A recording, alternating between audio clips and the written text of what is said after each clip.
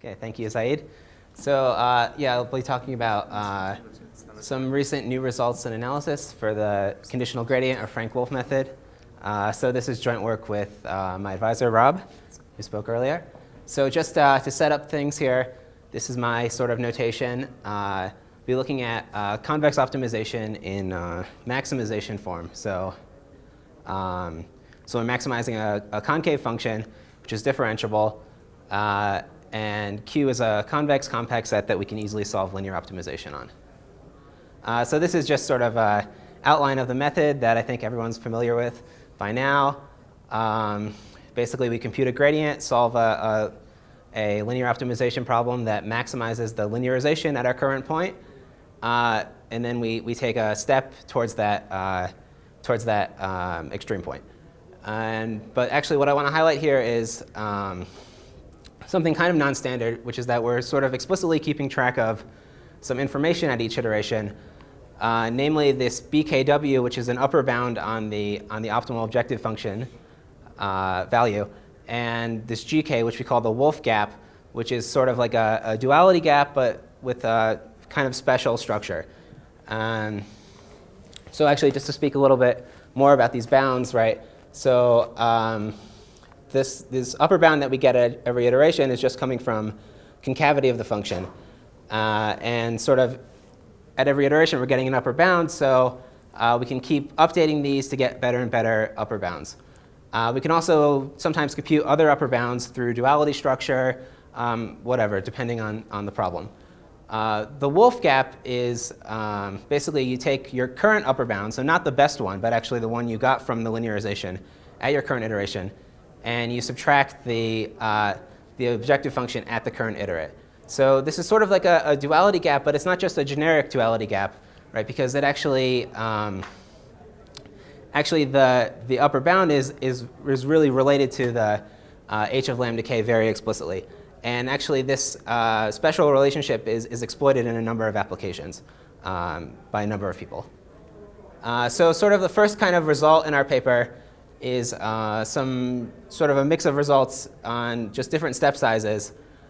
So we've got kind of 4 step sizes here. The sort of well-studied 2 over I plus 2 step size, simple averaging step size, which has the property that after k iterations, your current point is the simple average of all the previous extreme points you've seen, and a constant step size, and sort of a constant step size that's optimized given that you know you want to run for k iterations ahead of time.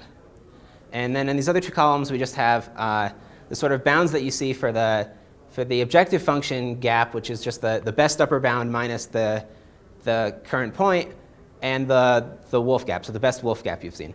So sort of the well-studied thing gets the optimal kind of 1 over k rate. The other things get some log k over k rates. And this C constant is just the curvature constant. So actually, all of these results are really just specific instantiations of a more general theorem that basically characterizes what the gap looks like for an arbitrary choice of step size. And actually, it depends kind of on these alpha and beta sequences that I define here, which are related to the connections between dual averaging and Frank-Wolfe that Rob spoke about earlier. And we have a similar technical theorem, we call it, for the Wolfe gap sequence, which is just kind of a slight modification of the previous theorem. OK, so now I want to jump gears a little bit and talk about a slightly different topic related, which is sort of adapting Frank-Wolfe to a warm start analysis. So to kind of motivate this, right? So if we recall the well-studied step size sequence, right, and its associated computational guarantee, it's something like 2 times the curvature over k. So this has kind of got a peculiar property that other first-order methods don't have, which is that there's no dependence in this on that right-hand side bound on the distance to the optimal solution, or the distance could be measured, I mean, in terms of norm or objective function gap between your starting point and the optimal solution, right? So like proximal methods, like projected gradient, they kind of have a dependence on some distance from your initial point to the optimal solution. So if we're really far from the optimal solution when we start, that's good. Like, who cares, right? But on the other hand, if we're moderately close, then this is not really a good property. So, so what we look at is how to adapt Frank-Wolfe to this setting where actually maybe we're starting at a nice point. And so how does this work? Right, well, if you remember what the first iteration of Frank-Wolfe looks like, right? So we're starting at an initial point lambda 1 here, and an initial upper bound b0.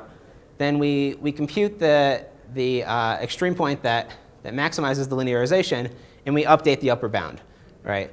And then for some estimate of the curvature constant, it could be you know the curvature constant exactly, or you just estimate it, right? Then we use the step size sequence, which looks like the standard 2 over I plus 2 step size sequence, but now it's actually 2 over this ratio of 2c over the gap plus I plus 1. So you can think about this as if we're restarting the 2 over I plus 2 step size after, if we had actually been running the Frank-Wolfe algorithm for 2c1 over b1 minus h lambda 1 iterations already. So why don't you do line search instead if you want to be one restarting? I mean, so can you always do line search, right? I mean, you need the same constants if you want to do like adaptive step size that I was mentioning. You will get a bound that will be smaller if you start from close. So if you use the quadratic step size, is that what you're saying? Yeah, that actually has similar results to this. Yeah. Okay. So anyway, so the guarantee that we get for this warm started step size is basically an analogous guarantee to the 2 over I plus 2 step size, but again with the warm start property that now this denominator has this ratio plus k. And so it's kind of also as if we had already been running for this certain number of iterations.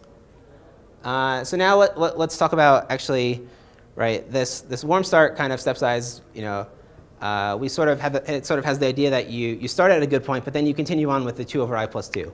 But maybe actually as you're running, you do better and better, and you're kind of throwing away information by continuing with the 2 over I plus 2 step size. Right, so how do we adapt this in a dynamic way?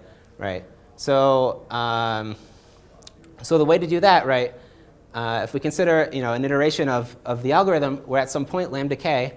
We've got an upper bound bk minus 1 from the previous iteration, and an estimate of the curvature from the previous iteration. And what we want to do is we want to do a step size that looks like 2 over this ratio that we saw before, now updated, right, with the new upper bound bk and some new estimate ck plus 2. And so this is kind of like the first step in the 2 over I plus 2 step size. So let's now discuss how we compute this curvature constant. So what we need is that it satisfies this inequality, basically. So, which is sort of the definition of the curvature constant, right? So what we do is we first test the previous estimate. If that works, we're good to go. Otherwise, we can do some kind of doubling strategy, or if we have a quadratic function, you can determine it analytically. But of course, if you have quadratic, you can just do a line search anyways. And of course, it'll always hold with the doubling strategy that our estimate is less than the max of the initial estimate and twice times the true curvature constant. Okay, so this is just a complete description of everything I just described, the method with the dynamic step sizes, and this is the guarantee that we get. So the guarantee looks like we've got this expression that's looking at basically if you look inside this min here, you get something that looks like the result for the warm start, right, which says 2 over the curvature estimate divided by the ratio plus k minus L, right? But what is that saying, right? We're taking the min over all these warm starts. So it's like you did a warm start starting at iteration L, but it's the min over all previous iterations. So it's like you got the best possible warm start. And it's kind of natural that we would get something like this here. And so that concludes this part of the talk about the warm start analysis.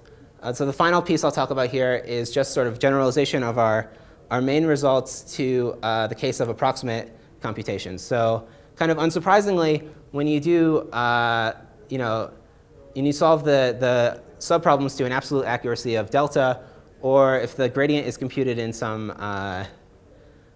precise way, we call it a delta oracle introduced by Dappermont, then basically our main theorem just all that happens to it is that you add an extra term that's just 2 plus delta. So the errors do not accumulate. And these other terms are exactly the same as before, so we can specify those to precise rates for specific choices of the step size sequences. And also it's natural to just extend this to the case where the delta k's are varying, and also for the Wolfe gaps as well. And so finally, we also briefly consider the idea of using a delta L oracle, which is sort of a less restrictive version of approximate gradient computations. But there actually, we observed kind of an interesting property with the Frank-Wolfe method, which is that the errors accumulate for basically any choice of step size sequence. And so this is like a negative result, but actually it kind of sheds some light on the pros and cons of different first order methods, right? So if you kind of think about the world where you can do projections and linear optimization, right? Then basically with the results of our paper and also this paper on delta L oracles by De Valder, Nesterov, and Francois Glenier is that, so basically we see that basically out of 3 methods, right, the conditional gradient method, the classical kind of projected gradient method, and the accelerated gradient method, each one has its own kind of advantage, right? The accelerated method is good when you can compute gradients exactly and do projections. With approximate computations, the accelerated and Frank-Wolfe are no longer too good, but the classical gradient method is good. But on the other hand, Frank-Wolfe and the conditional gradient, you get some special structure of the iterates that, low rank, sparsity, that kind of thing. So really no method is completely dominated by someone else. And so that concludes my talk, so thank you.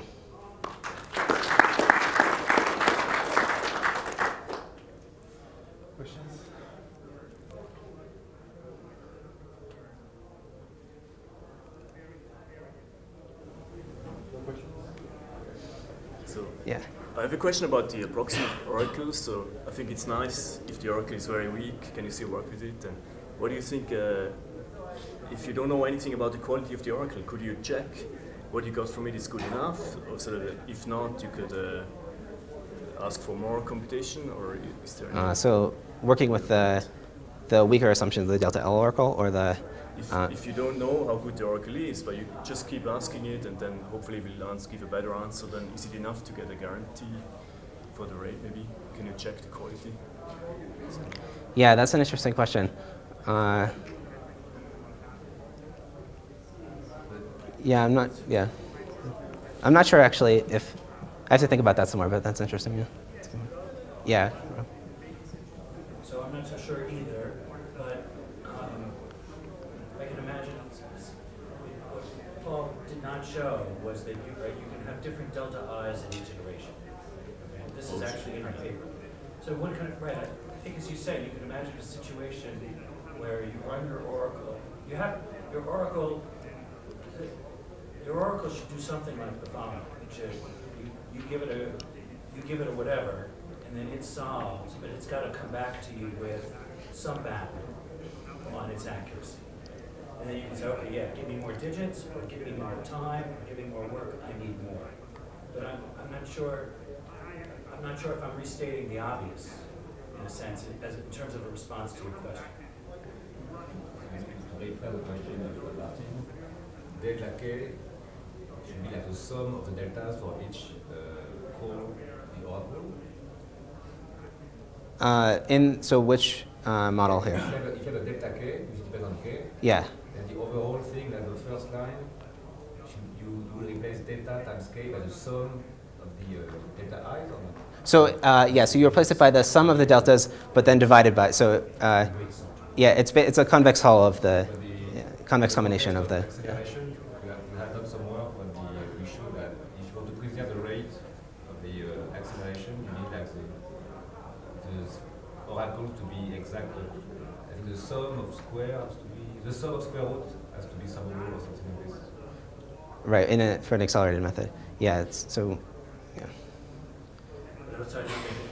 So again, this is in the paper by George Hahn. So he shows if you're going to use, say, the 2 over k plus 2 step size rule, okay, then the delta k that you need in each iteration is on that. You can do it with either the square root or the square proportional to that step size. And that squares with so there's ways to do this that takes so if delta k was take advantage of the fact that at early iterations you can get away with less accuracy. Yeah. 1 over k is enough as the accuracy per iteration. Yeah. Question. So could you comment on your gap guarantees?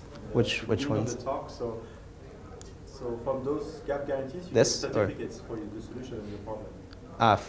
So yeah. Yeah. So comment on that? which guarantees? The Wolfe gap? Yes. Yes. So what was your question? So do you get accuracy certificates for that, for your algorithm?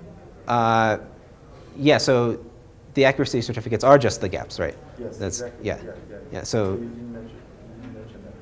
Oh, right. So yeah, the algorithm naturally generates this. Yeah. So your certificates go at the same rate as your algorithm. Uh, the objective function. Yeah, so the certificates go basically at the same rate.